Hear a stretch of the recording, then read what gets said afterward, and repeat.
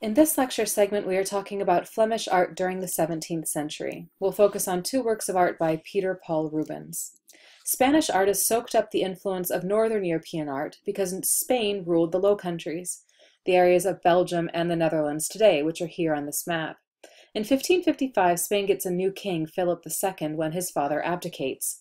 Philip was not as magnanimous as his father, and he takes issue with the large population of Calvinists who by the 1550s lived in the Low Countries.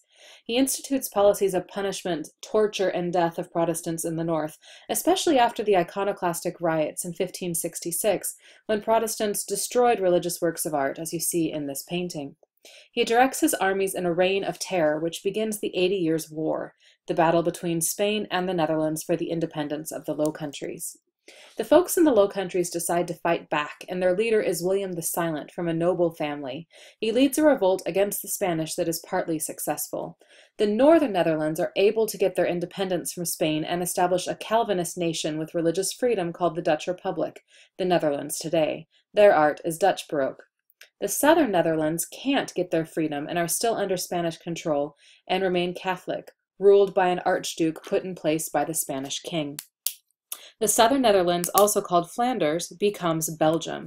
Their art is Flemish Baroque, and our poster child for Flemish Baroque is Peter Paul Rubens.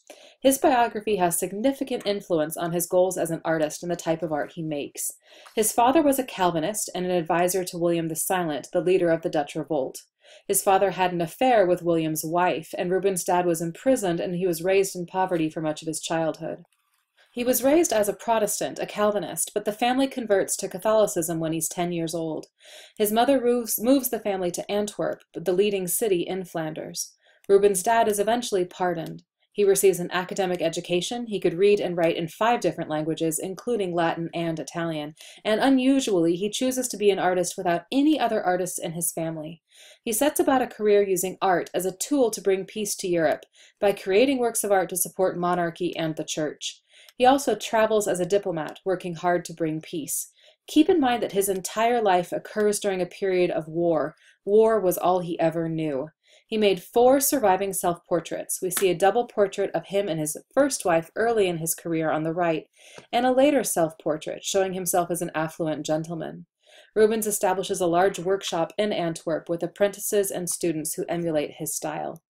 He spends years traveling in Italy, soaking up the works of art we've already studied, creating a huge library of drawings, which you see on the left in the next couple of slides, like the Laocoon, the Belvedere torso, works of art by Renaissance artists like Michelangelo, and oil sketches of paintings by Baroque artists like Caravaggio. This is Caravaggio's Entombment on the right.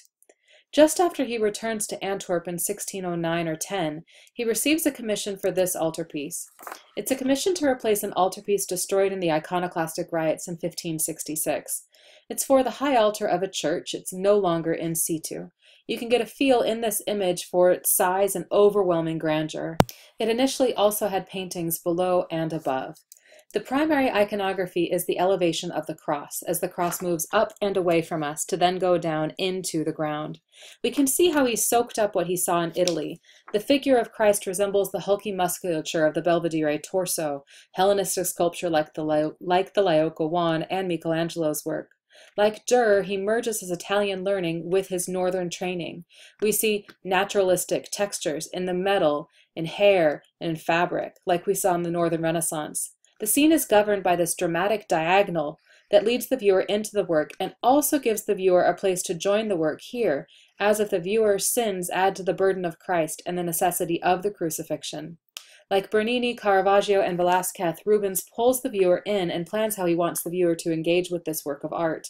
He specifically wants to create an image that helps the viewer feel, to have that emotive experience linking the viewer to the church, fulfilling the mission of the Counter-Reformation. It's a dynamic image that celebrates sacrifice with the intention of, again, making the viewer a witness and a contributor to the scene. And when the viewer stands in front of it, it really is overwhelming and creates the sort of palpable religious experience the church wanted. Rubens creates a huge triumphant triptych that declares the victorious nature of Catholic Christianity, with a heroic Christ who will most certainly triumph over death. Rubens also created works of art to support monarchy, as he believed the best chance for peace was through strong monarchs. In 1621, he received a commission from the Queen Mother of France, Marie de Medici, and yes, she was a Medici from Florence. She was married by proxy, meaning that her bridegroom, King Henri IV of France, could not attend the wedding, and sent an advisor in his place to make the vows, under the dome at the Duomo in Florence, actually. Henri IV is assassinated in 1610 after they had 6 children, including Louis XIII, the heir to the throne. Marie becomes the regent of France until her son Louis XIII comes of age. He sends her into exile in 1617, and she comes back in 1621, and she wants Rubens to create a series of images to help her not get exiled again and to help improve her public persona. Rubens is tasked with creating a series of paintings of her life that make her look good in a huge painted PR program. Keep in mind that there was no visual language and iconography to support female leaders. It's the same issue we saw with Hatshepsut. Art gave Rubens visuals to support male leaders, but not female leaders, so he creates a language and chooses allegory. An allegory is an image that has a deeper meaning and uses symbols, often personifications. He harnessed mythology, emblems, and religious imagery to make her look good. This is the room at the Louvre filled with this series, though it was painted for the newly built Luxembourg Palace in Paris, where Marie would have had an advisor stationed to interpret the images for viewers and dignitaries who came to the palace. In this painting from the series, Henri IV receives Marie's portrait as part of arranging their marriage. In true Rubens style, we see naturalistic textures and details. Look at the metalwork and drapery, exuberant figures, and bright colors. Henri IV seems completely enamored with his prospective bride. The allegorical language tells us how to read his reaction. 2 gods of love present the portrait to him. A personification of France with clothes covered in the fleur-de-lis whispers in his ear and tells him how lovely she is and what a wonderful queen she will make.